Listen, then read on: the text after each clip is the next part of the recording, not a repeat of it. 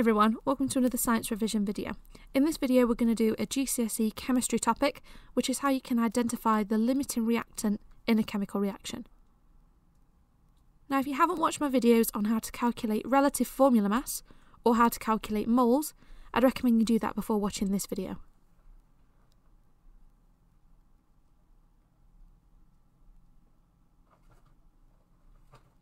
Okay, a quick reminder of what a limiting reactant actually is.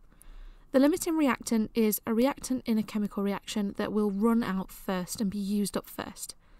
Because it runs out first, it's going to limit the amount of product we can make. So to represent a chemical reaction, let's say we take 2 slices of bread and 1 piece of cheese to be able to make 1 cheese sandwich. If we had different amounts of bread and cheese, we could work out what the limiting ingredient would be. So if I had 6 slices of bread and 2 pieces of cheese, how many sandwiches could I make and which ingredient is going to run out first? Well, I would use 2 pieces of bread and 1 piece of cheese for the first sandwich, and then another 2 slices of bread and the second piece of cheese for the second sandwich. But now I've run out of cheese, so I can't make any more sandwiches. We could say that the cheese is our limiting ingredient, or if this was a chemical reaction, that reactant would be our limiting reactant. As soon as that reactant has been used up, we can't make any more product. Now we actually have some bread left over, there are 2 slices left, so we would say that the bread is the ingredient that is in excess.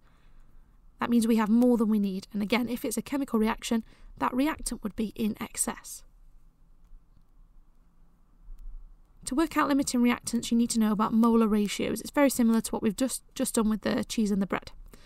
So in a reaction, 2 moles of hydrogen are mixed with 2 moles of oxygen. Identify the limiting reactant. You're going to need the symbol equation for the reaction, and for this reaction that's 2 moles of hydrogen plus 1 mole of oxygen make 2 moles of water. So we can see we've got 2 moles of hydrogen and 1 mole of oxygen, which means that these reactants are in a 2-to-1 molar ratio. That means we always use twice as much hydrogen as we use oxygen. So we need 2 moles of hydrogen for every 1 mole of oxygen that we use.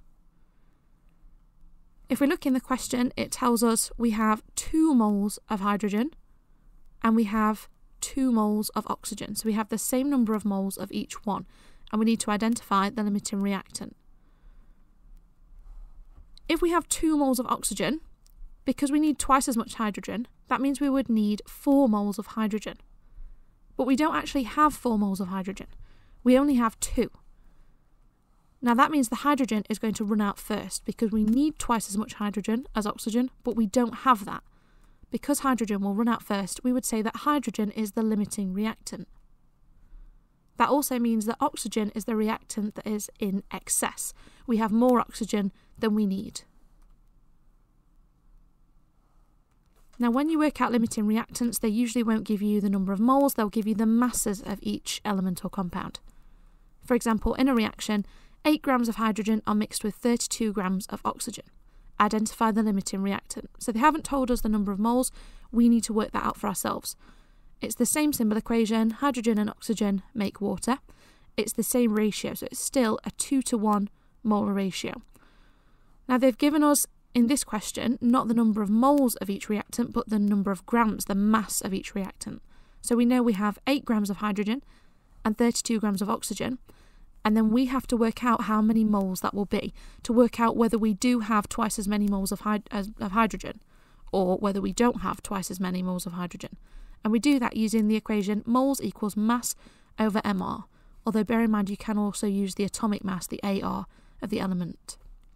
So to work out the number of moles of hydrogen that we have, we need to do the mass of hydrogen divided by the mR of hydrogen, the formula mass. We know from the question we have 8 grams of hydrogen, and we need to work out the relative formula mass of hydrogen, and we do that by adding up the atomic masses of all the atoms in the molecule. So hydrogen has an atomic mass of 1, and there are 2 of those atoms in a H2 molecule, which means it has a relative formula mass of 2. So we do mass over mR, which will be 8 grams divided by 2 is the mR, and that means we will have 4 moles of hydrogen in our 8 grams of hydrogen. Now it's a 2-to-1 ratio, so if we have 4 moles of hydrogen, we would expect to need and to use 2 moles of oxygen. If we have less than 2 moles of oxygen, oxygen is going to run out first. If we have more, then hydrogen will run out first. So we need to work out the number of moles of oxygen. We do the same thing again, mass over mR. This time the mass of oxygen is 32 grams. And the mR of oxygen, or O2, if O has an atomic mass of 16, then O2 will have a relative formula mass of 2 lots of 16, which is 32. So mass over mR will be 32 grams over 32. And that tells us that we have 1 mole of oxygen. Now we said if we have 4 moles of hydrogen, we would need 2 moles of oxygen. We need half as much oxygen, but we actually have less than that. We don't have 2 moles of oxygen, we have 1 mole of oxygen. So that means that the oxygen is going to run out first. Because we only have 1 mole of oxygen, oxygen will run out first, and that means oxygen is going to be the limiting reactant in this case.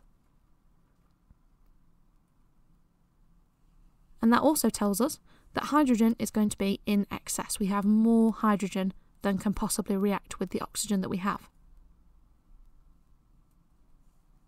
Here are 2 practice questions for you to have a go at, very similar to the worked example. In a reaction, 12 grams of carbon are mixed with 64 grams of oxygen. Identify the limiting reactant. Now you need the symbol equation for this reaction, which is C plus O2 makes CO2. Notice that they're in equivalent moles, so 1 mole of carbon and 1 mole of oxygen. And question 2, in a reaction, 6 grams of carbon are mixed with 16 grams of oxygen. Identify the limiting reactant. Now this is a slightly different reaction here. We've got 2 moles of carbon plus 1 mole of oxygen makes 2 moles of carbon monoxide. Use the formula moles equals mass over mR or AR to work out the number of moles. Pause the video and have a go at these questions.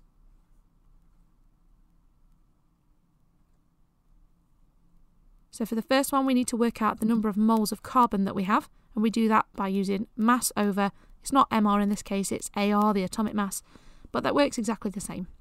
So if we look on the periodic table, we have to find the atomic mass of carbon.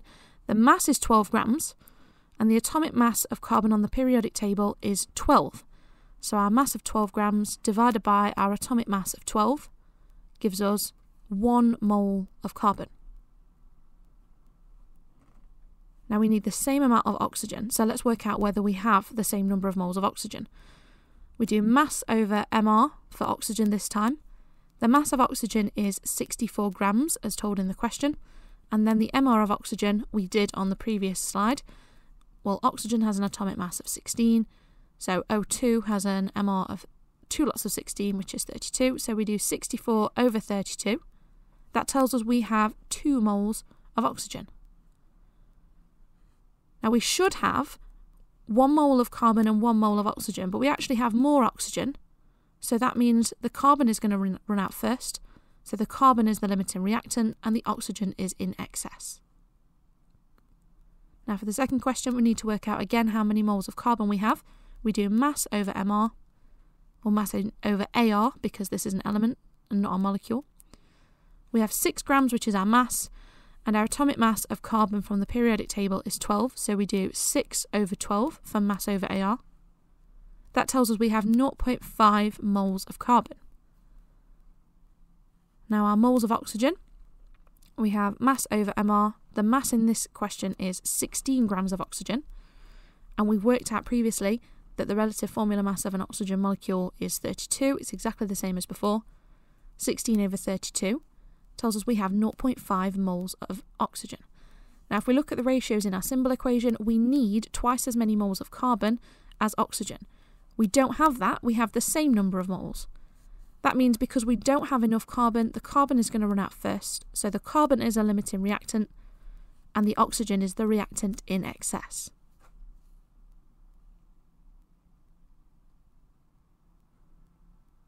Thank you so much for watching. I really hope this video has been useful for you. Leave me a comment to let me know what sort of topics you would like me to do in future videos. And I'll see you in the next one. Bye bye!